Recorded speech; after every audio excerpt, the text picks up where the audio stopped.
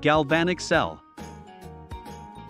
Galvanic cells are electrochemical cells that convert chemical energy in the electrolyte to electrical energy through a chemical reaction known as a redox reaction, which is an oxidation-reduction reaction. A galvanic cell contains two electrodes made of different metals kept in contact with an electrolyte.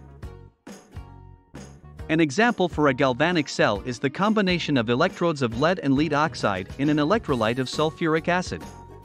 The spontaneous redox reaction generates electricity. Fuel cell. Fuel cells are one of the efficient and cleanest forms of energy conversion devices that have a wide variety of applications in several sectors. A hydrogen fuel cell has the end products as water, heat, and electricity, none of which are hazardous. In addition, there is no need to recharge a fuel cell. Electric eel. The electric eel is a kind of freshwater fish that is capable of converting chemical energy into electrical energy, and the electricity produced is used to shock its prey. Eels contain a battery-like array of cells that make up almost 80% of its body. These cells are known as electrocytes. The collective discharge from each electrocyte present in the eel releases around 860 volts. Coal-fired power plants. Coal-fired power plants are the largest source of generation of electricity where coal is burned to produce electricity. Initially, when the fuel, here coal, is burned, chemical energy is converted to thermal or heat energy. Apart from heat, light energy and sound energy are also produced, but they get dissipated. Of all these, thermal energy is only used to generate electricity. The thermal energy rotates the turbines. The rotating turbines possess mechanical energy, and hence the thermal energy is converted to mechanical energy. These turbines turn the generators, and finally electrical energy is produced. Leclanche dry cell. Leclanche dry cell is a type of cell widely used in flashlights and other devices, where chemical energy to electrical energy conversion takes place as a result of redox reactions. The electrolyte of this cell consists of a mixture of manganese oxide solution, ammonium chloride solution, zinc chloride, graphite, and starch. Button batteries. Calculators, watches, and cameras contain miniature batteries known as button batteries. In these, the anode is a zinc-mercury amalgam, the cathode is either mercury oxide or silver oxide. The main disadvantage is the disposal of the battery since it contains mercury or silver as well as the expense. Lithium-iodine battery. As the name suggests, the main elements of this battery are lithium and iodine. Lithium metal acts as the anode, a solid complex of iodine acts as the cathode, and lithium iodide is the electrolyte. The redox reactions convert chemical energy to electrical energy.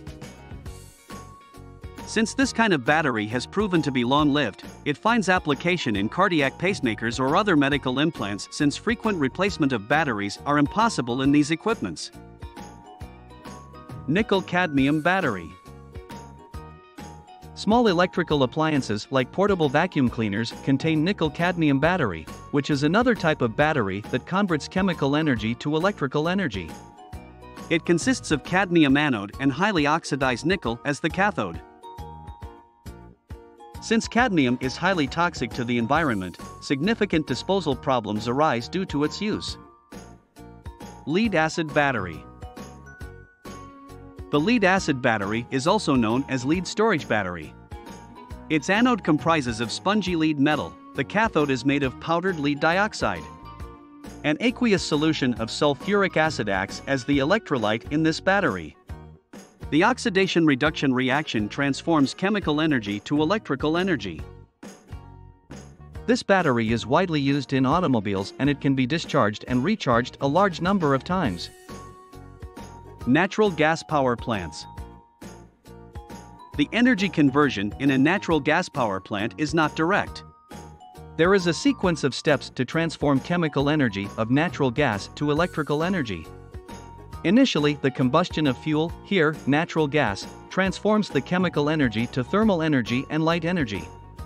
Then, the thermal energy rotates the turbines, similar to the process in coal-fired power plant, and hence is converted to mechanical energy. The turbines turn the generators and finally, electrical energy is produced. The major disadvantage of these power plants is their hazardous emissions. It is a point worth to be noted that all the energy conversion mechanisms in the universe, in general, follow the law of conservation of energy.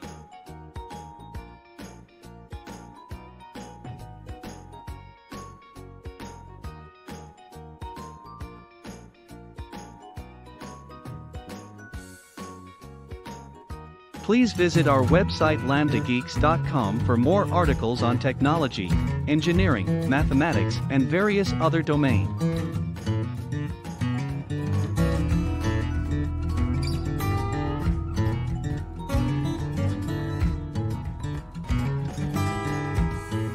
Scientific calculator and many more other tools.